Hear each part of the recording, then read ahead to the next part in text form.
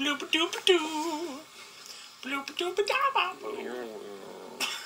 everybody, Michael here.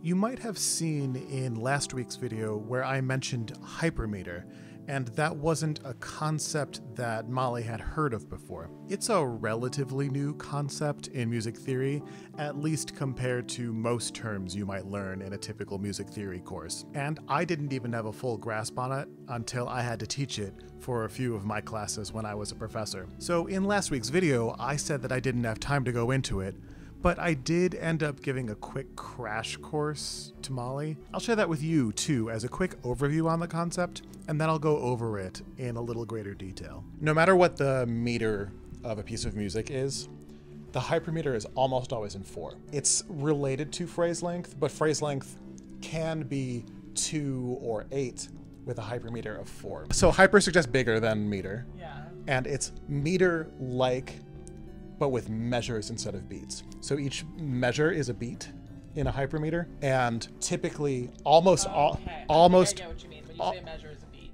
Yeah, almost all Western music uses hypermeters of 4 most commonly, and you can count measures by 4 before it gets to like the next idea or it repeats an idea. It's really common in this Pixies album that there are hypermeasures of 3. It feels a little disjointed and like it's not finished, sort of like the feeling you get with a song that's in 5 or in 7. Just a little bit less perceptible. All right, let's dive in a bit more.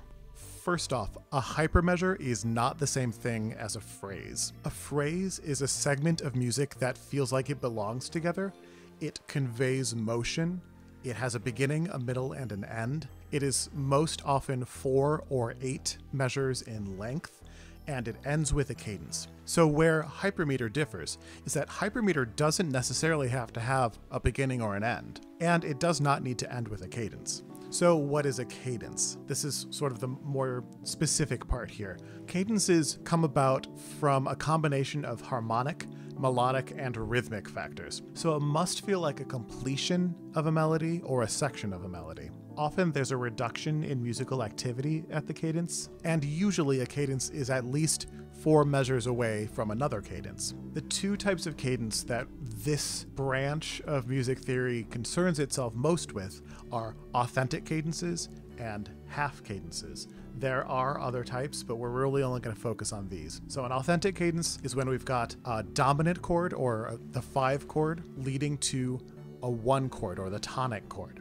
And remember, it needs to be the completion of a melody too. It can't just be in the middle of something that keeps going. It has to feel like there's a little bit of a break there. There's often a rest. Then a half cadence is when any chord goes to 5 and stops on 5. Usually not 5/7, usually not a dominant 7th chord, but it stops on the dominant chord. One of my favorite ways to discuss hypermeter is to give you a piece that you probably know and that in which you can hear the hypermeter. So let's do that. So this is a common piece of music that we should all know, but just to make sure that we have it in our ears, let's listen to it real quick.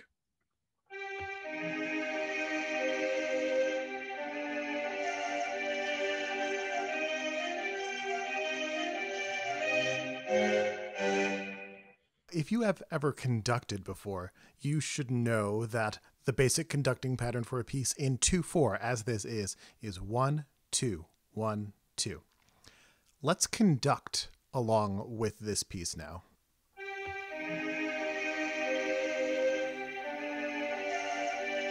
It's too fast. Instead, what someone would usually do when they're conducting this piece is something a little bit more relaxed, maybe like this.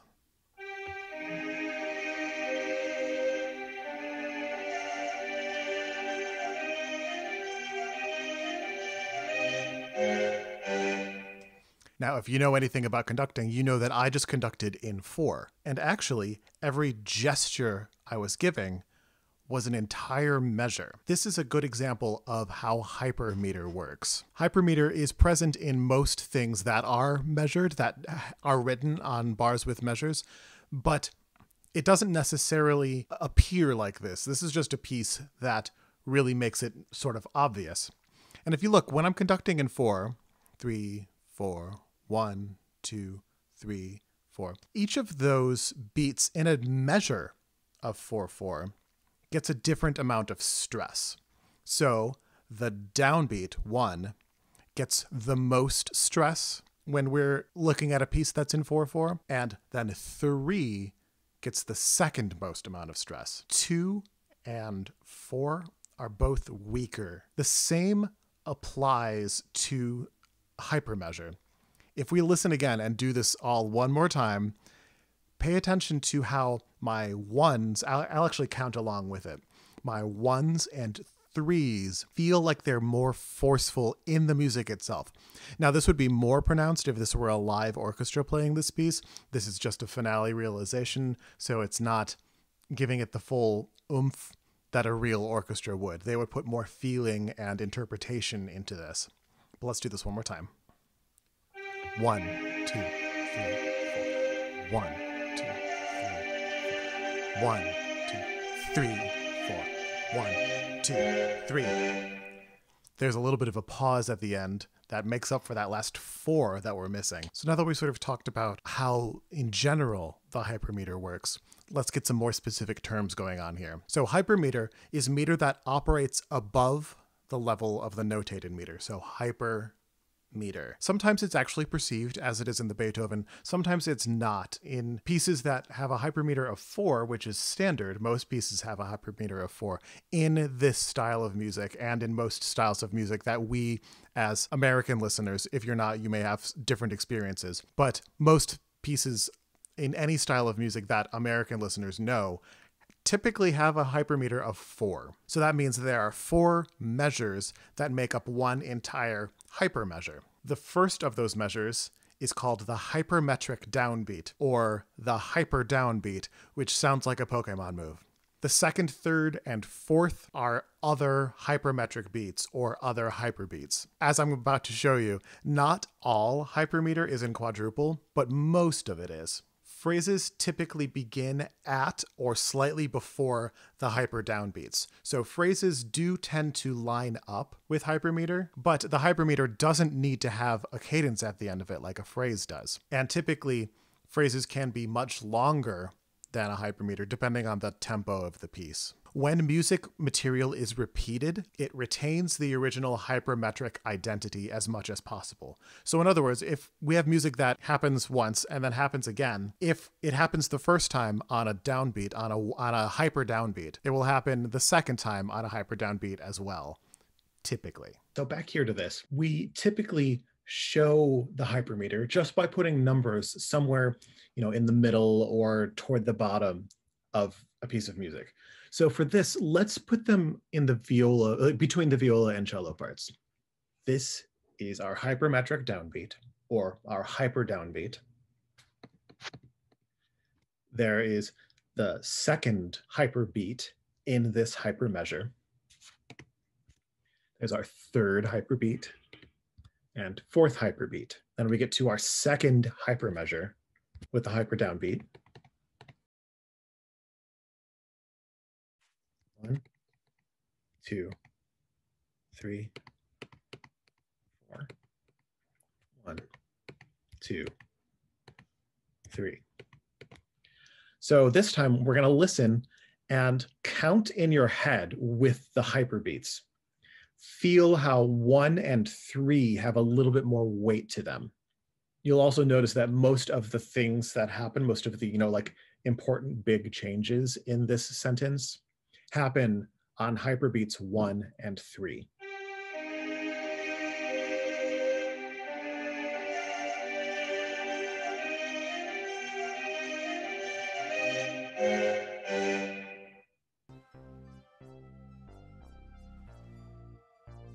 So if we use that same system for this Pixies song that I talked about in the last video, Is She Weird, we can sort of quickly go through and count some things. There's a 4-bar intro, which suggests just 1, 2, 3, 4, like that. So it's setting us up to be a fairly typical hypermeter. But then let's put a 1 where this idea comes back each time. Actually, I'm going to make it a little easier on myself and put it down here. But we're looking for this B flat A. So here's 1. Here's 1. So now let's put in 1, 2, 3, 4 the rest of the way through. 1, 2, 3. But now it's back at 1. This hypermeasure is only 3. Let's look at the next one. 1, 2, 3. Then we're back at 1 again. So this repetition is telling us that a new hypermeasure is starting, but each one is only 3 bars long. Let's look at the next one. 1, 2, 3. There's no melody here, but the bass line is repeating. So again, this is another 1, 2, 3. Now, I did want to pause a little bit here and say that I'm not positive that this song is in 4. If it's in 2, please someone correct me, but I hear it in 4. That won't change our hypermeter though. It's still going to be a non-4 number. So we've got these 3-bar hypermeasures happening. This one is a 4. It's like we've got a little extra measure of weight before we can get to the refrain or the chorus, which definitely starts here. You always want to put the 1 on the downbeat of a phrase or a section.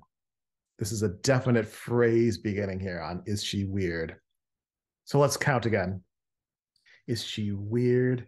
Is she white? Is she promised to the night? And her head has no room. Is she weird? We're repeating. So we start with 1 again.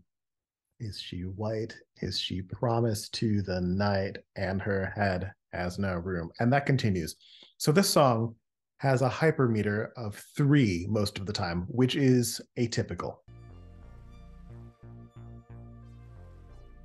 There's another song that I really love that does something else interesting with the hypermeter. This one has a 2-measure intro. So we're going to do something a little bit extra and just list this as 2 bars that are not connected to anything else. But where the melody starts, that's a definite one. 1, 2, 3, 4. We get a repeat, and it comes back on a 1 after a 4. So that's standard. 1, 2, 3, 4. Okay, good. Now we've got new material. So let's start that with 1, 2. This is an exact repeat of the first 4 bars of melody. So we've got 1, 2, 3, 4. So what do we do with these 2 bars here? Is that just a lone 2-bar hypermeasure? Or do we connect it to the 4 before? Or do we connect it to the 4 after? I am actually not sure how I want to analyze this, but I think there are lots of different ways you could do it. So I suggest you give this song, Washing Machine Heart by Mitski, a listen and see what you think it sounds like. See if you can feel these counting to 4 of measures and see what you think the answer to any of this is. I want to come in with a little caveat here. When I'm pointing these things out that don't fit into the clean little 4-bar hypermeasures, I'm not saying that it's bad. I'm actually saying that it's good. It's doing something really interesting. It sort of keeps you on your toes a little bit, like I talked about with Molly in the last video. So let me know if you know of any hypermeasures that are not in 4-bar measures. I think this is a really fascinating topic, and fun things with meter and rhythm always perk my ears up when I'm listening to music. So with that, that's about all I have to say about this. Thank you for indulging me and letting me play Professor again, something that I really do miss. And I hope you got something out of it. I hope you enjoyed it. I hope you could follow along, because some of the things that I'm saying require a little bit more theory to get to this point, but I'm sure at least some of you know what I'm talking about. So that's it. I'm gonna head out now. Maintain your groovy selves. See you next time.